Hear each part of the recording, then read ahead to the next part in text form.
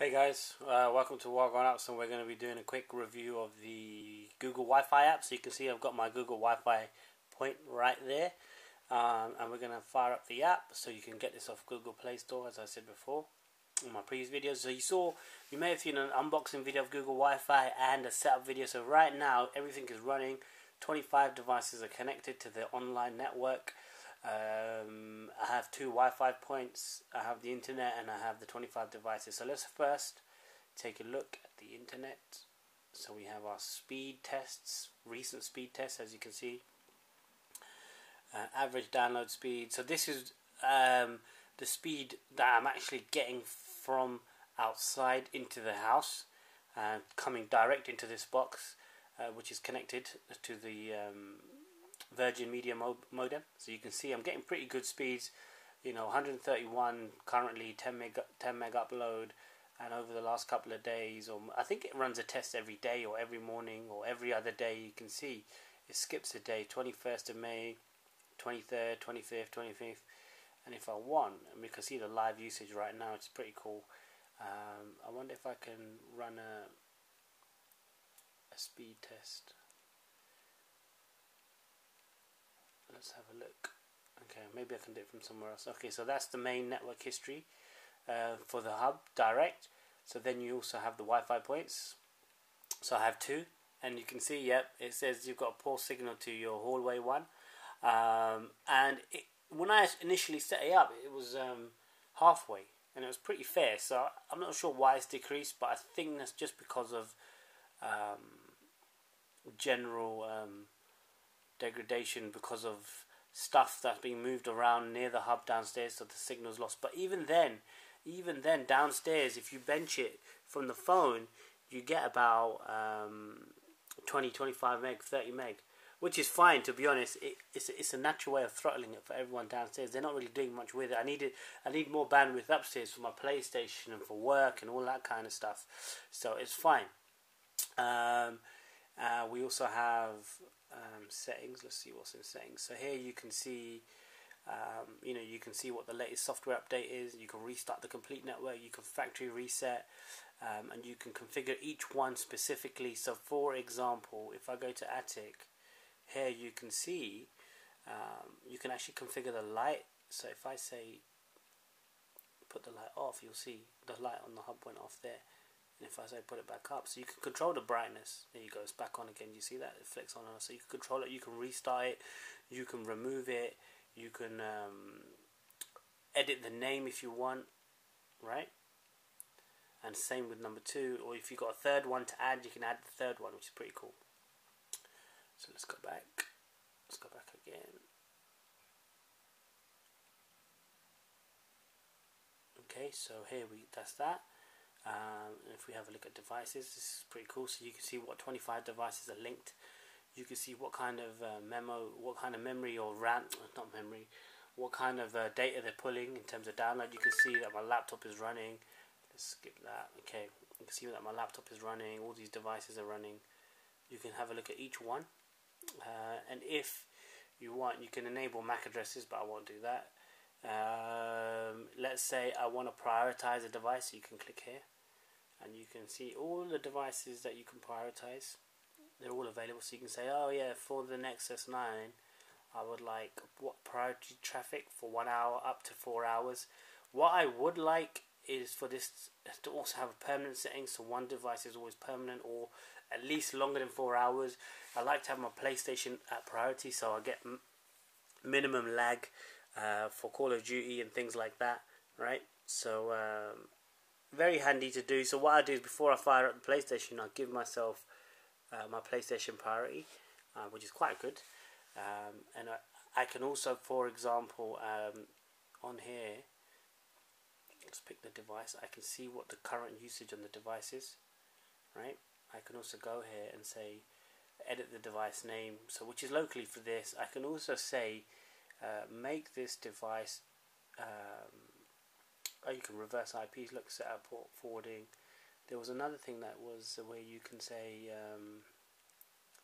edit the name, or you can say give this device a fixed IP.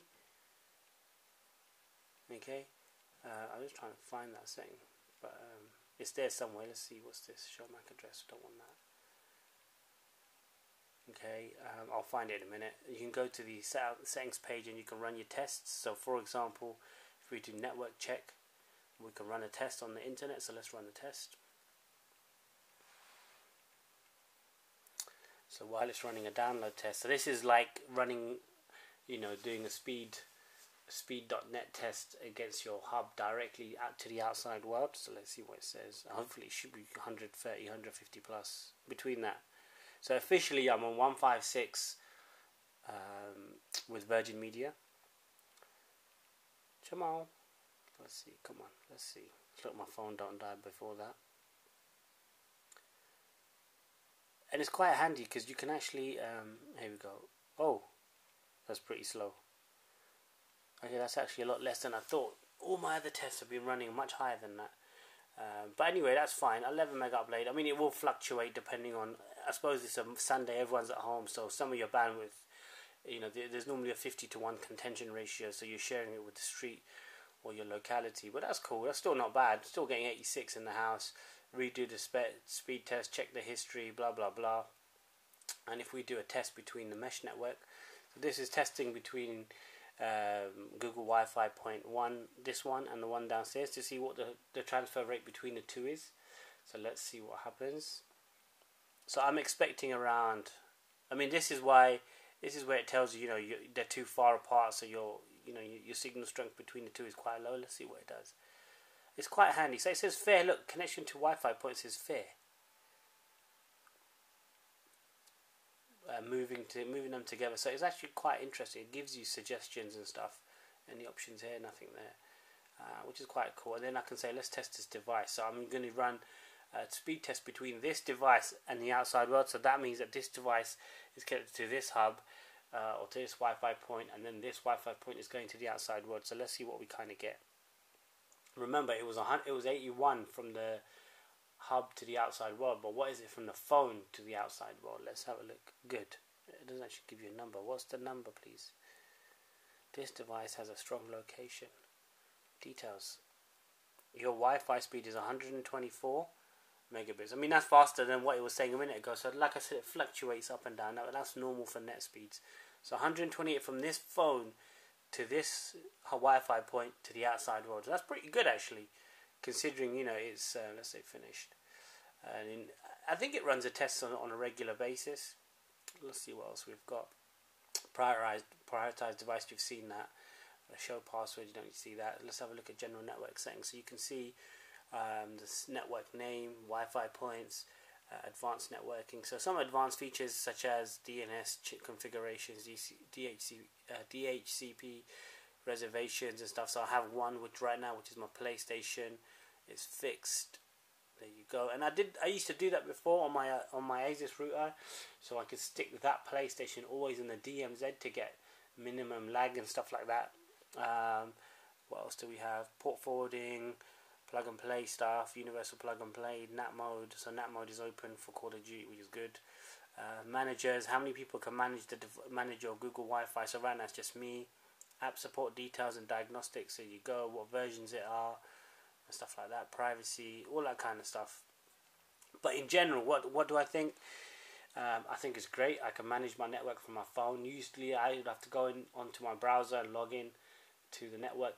While I'm on the network here, I can manage it from anywhere. I don't have to be in the house or connected to the Wi-Fi point to do this. So it's really, really cool. I can see who's on it.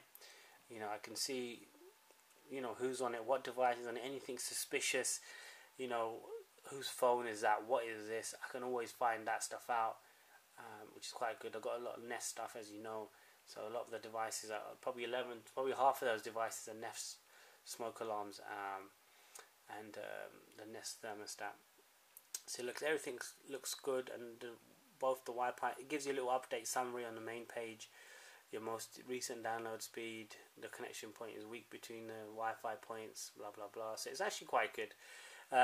So far, I have to admit, I've been loving it. Minimum hassle, no messing about. Everything is running really well. The coverage between the two Wi-Fi points and the general house is really, really good.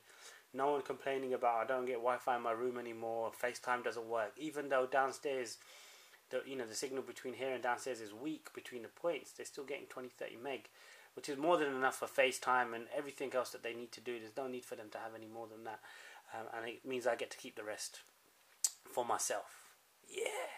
So it's been great having it so far. I love it to bits. I think it's very handy, very easy to use, very easy to manage if you want to make changes, or like I said, the one thing I'd like to have is a more longer time on prioritized device. So either add either add it for a day, a week, a month, so my PlayStation is always prioritized, so I don't have to keep doing it or keep enabling it every time I want to start playing, or make it permanent. Always prioritize this device all the time.